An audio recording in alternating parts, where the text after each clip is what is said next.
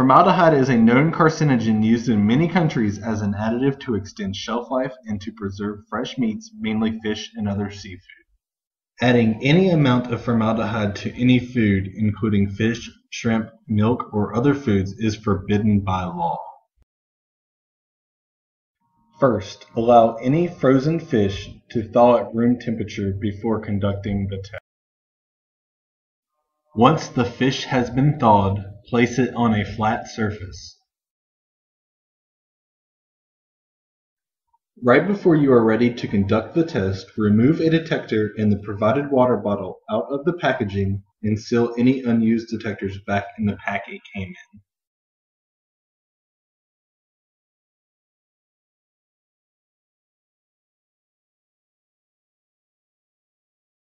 Firmly swab the surface of the fish with the square opening of the detector labeled swab in several areas.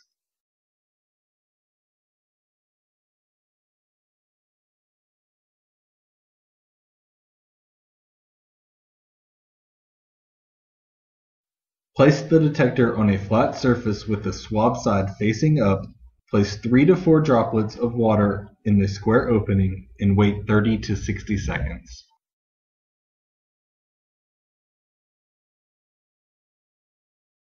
Please note, the test must be conducted using a thawed sample. If the sample is frozen, place it in a plastic bag and let it thaw first at room temperature.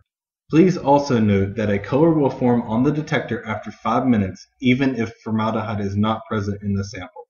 If color starts to appear after 5 minutes, it is meaningless. After the time has passed, turn the detector over and view the color form. If a pink or purple color forms, then it indicates the presence of formaldehyde.